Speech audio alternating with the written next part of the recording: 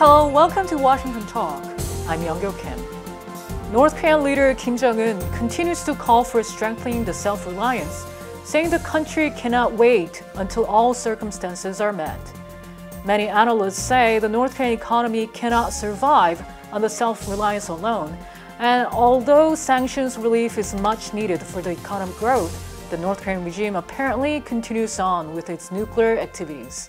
Today we'll discuss these and more.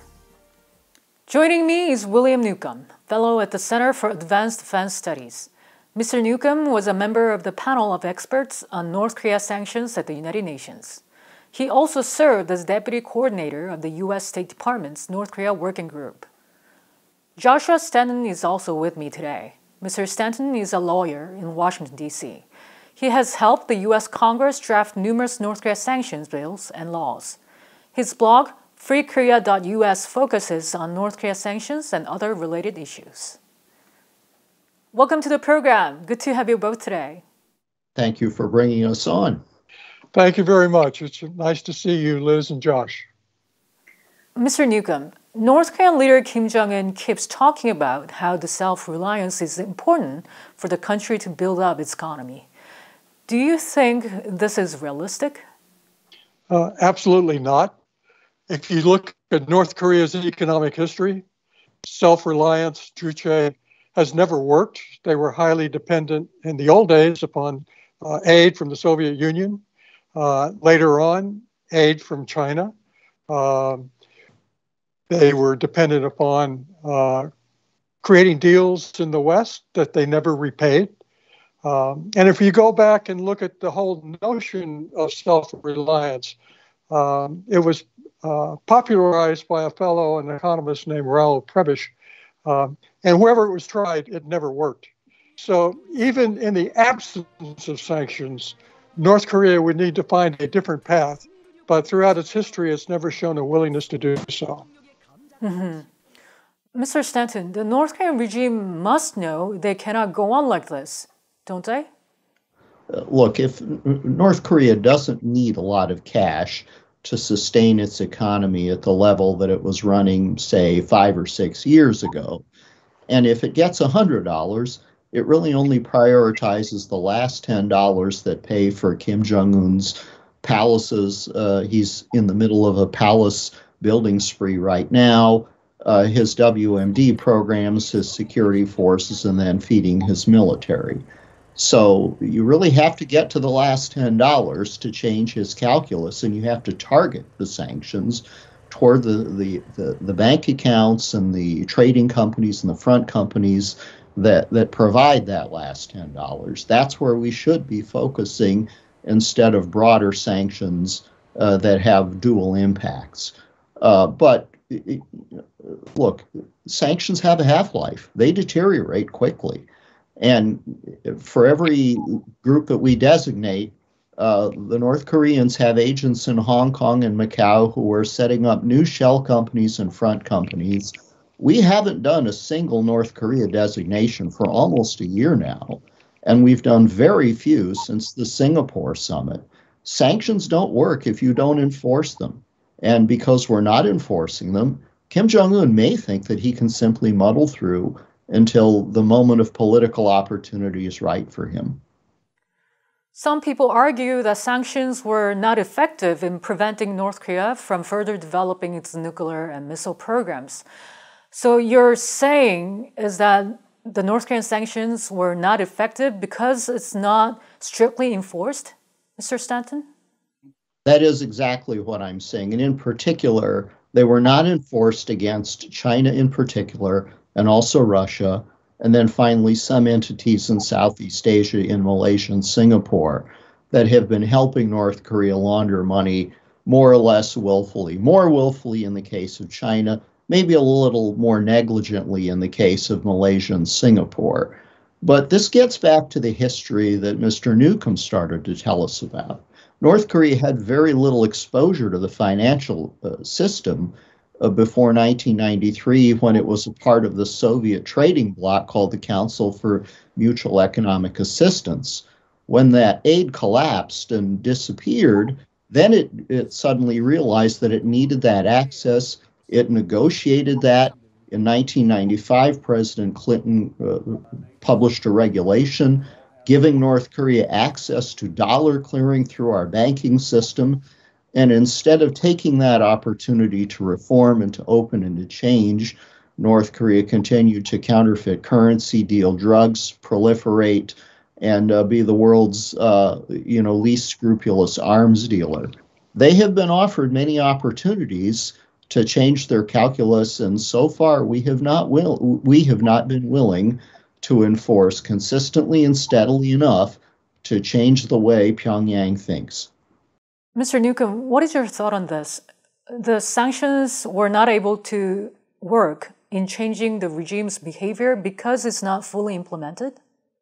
Well, certainly I concur with just everything Josh has been saying. Sanctions are the most powerful, non-kinetic tool at the disposal of the international community. But if they're not enforced rigorously, then as Josh says, they're hard to enforce, right? They're expensive to enforce. And if they're not enforced, then what you have is a system where we're squandering opportunity to drive North Korea to the negotiating table. And this has been true not just recently, not just under the last couple of administrations. It's been true ever since the first UN sanctions were imposed in 2006. Every administration that we've had in the U.S. has had some well-intended policies and some grievous error of policy. This is not something that's partisan politics. And truly, it's up to the U.S. and the like-minded countries to create the political will in other countries to enforce these sanctions. That's the only way we'll get North Korea to the negotiating table.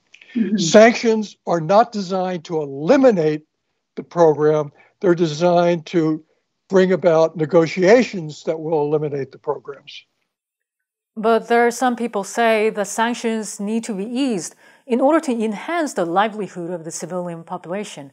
Even in the United States, there are some calls from Congress. The Biden administration should review the sanctions that are affecting humanitarian efforts in North Korea. Mr. Newcomb, what do you say to that? Well, this is not new. When I served on the panel, Russia and China raised exactly the same kind of concerns about the humanitarian impact of sanctions. We examined them.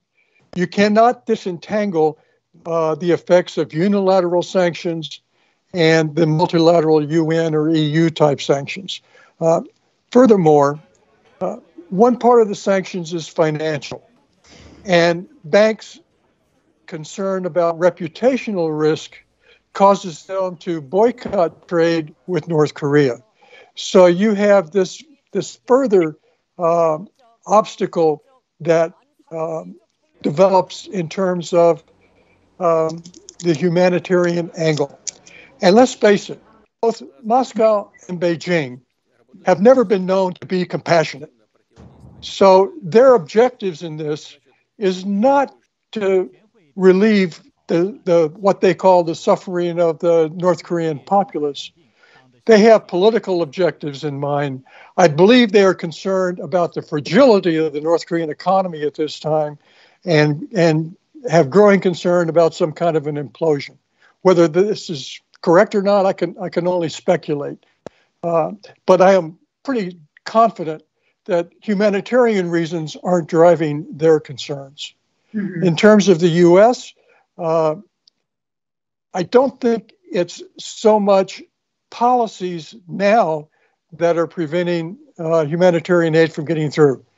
There was a time when it was very tough, but now I think it's a little bit easier. The blockage comes at the North Korean border with its COVID restrictions. The blockage, again, comes through financial channels where banks just aren't willing to deal with anything involving North Korea. The sanctions regulations at 31 CFR 510.512 and 510.514 specifically exclude the activities of NGOs and international organizations. Section 208 of the North Korea Sanctions and Policy Enhancement Act excludes humanitarian aid from the sanctions. Look, the problem with food getting into North Korea is that the government of North Korea has imposed a blockade and maintained it for about 2 years now. We can't completely disaggregate the effects of the blockade from the effects of sanctions, but it's pretty clear that the effects of the blockade are much greater. What effects did we see on the civilian population before the blockade? I would say that there were probably some measurable effects on the civilian population in Jagang province, where the arms industry is, and in South Pyongan province, where the coal industry works. Well, affecting the munitions industry is not an unintended consequence, and we also know that the coal industry pays for North Korea's WMD programs and its missiles in particular. The answer to that is to deliver humanitarian aid to those people, because we're not trying to starve them, but the government of North Korea, again, will not let us deliver food to North Korea. It has expelled most diplomats, pretty much all humanitarian aid workers, and it has never been transparent in allowing UN monitors to give food to those who need it. The unfortunate fact is that all of us on this program and who are watching it care more about the people of North Korea than its own government does. And the IAEA has recently found there are indications of 5 megawatts reactor operating at Yongbyon. Mr. Stanton, doesn't this give more reason to the international community not to ease sanctions on North Korea? Well, I think so, but it also gives us, again, reason to enforce them better.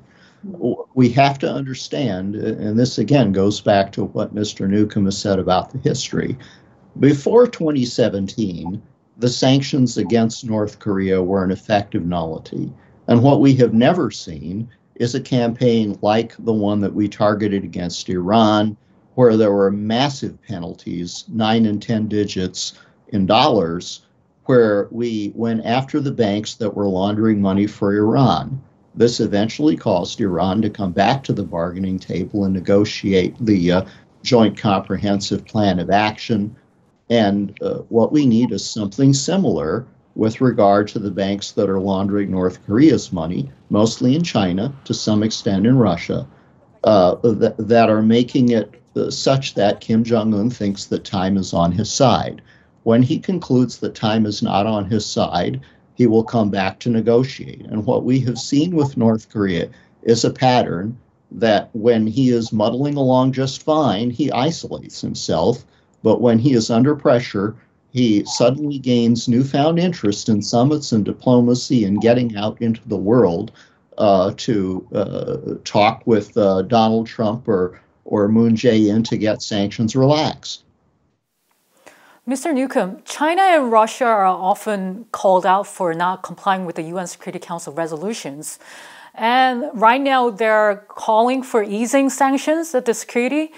How is realistically, if we assume that it's not easy to get cooperation from China and Russia at this moment, is there any way that we can make sanctions more effective? Well, yes. One, the like-minded can be more vigorous in going after sanctions violators. Two, in the financial community, a lot of compliance is hit or miss. It's done on basis of lists and so forth. You can see the evidence in some U.S. banks that have processed North Korean transactions.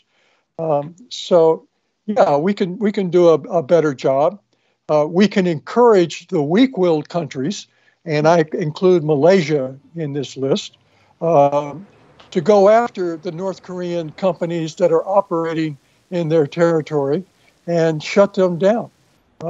We can put pressure on Russia and China in terms of North Korean labor producing goods there and just say it won't be accepted in international commerce. We can continue to lobby Moscow and Beijing to do a better job enforcing and expose where they are not, particularly in the oil trade.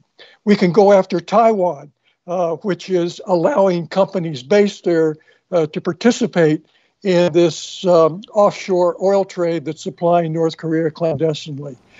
We could perhaps be more vigorous at sea and start trying to disrupt these transfers rather than just witness them with and publish photography.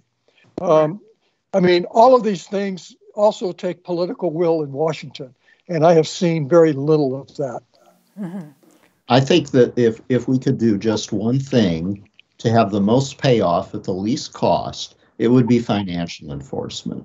Look, patrolling the seas around North Korea is a very difficult job. It comes with risks, and there are a lot of diplomatic trade-offs that we have to make to get that to happen. And at the end, we're not going to be able to cut off maritime trade between North Korea and China. We have had some success and could have much more success if we were to pursue banks like the Bank of China and Shanghai Pudong, which we know have been conduits for money laundering between China and North Korea. The case that we need to continue to watch is the case of 3 subpoenas against Chinese banks. 2 of those banks are unnamed because those subpoenas are under seal. And whatever the prosecutors and the FBI find in those subpoena returns could be critical in causing the Chinese banking system to realize that there are costs to undermining sanctions. If I could add, also, the seizure of ships sends a very pointed message to the ship owners that are allowing their vessels to participate in some of this clandestine trade. And it's been done successfully, and I think we could use a little bit more of that. Otherwise, I fully support what Josh is saying about finance. Finance is such a powerful, powerful tool. It's the most powerful one at the disposal of the U.S. Right. My last question for today, both of you mentioned the U.S. has not been pushing enough so that the sanctions could be fully implemented. Why do you think that was the case? And is there anything the U.S. can do at this stage, Mr. Newcomb? North Korea is focused on episodically, from what I can tell. And administrations respond either to pressure, provocation, or the like. I can only speculate. I don't have the kind of contacts I used to have. I'm retired. But I can only assume that the administration is trying to focus on other things because it doesn't see much progress to be made at this time on North Korea's activities. But certainly I agree with Josh. Let's get enforcement back up on the agenda. I'm a little concerned about some of the pressure I see being levied on Congress for relaxation. It's, again, I think a lack of due diligence on the part of some representatives and their staff to look at the organizations that are pushing this message. And Mr. Stanton, what choice is left for the U.S.? Look, I think the point that we just have to understand is that we have never seen this thing called maximum pressure with regard to North Korea.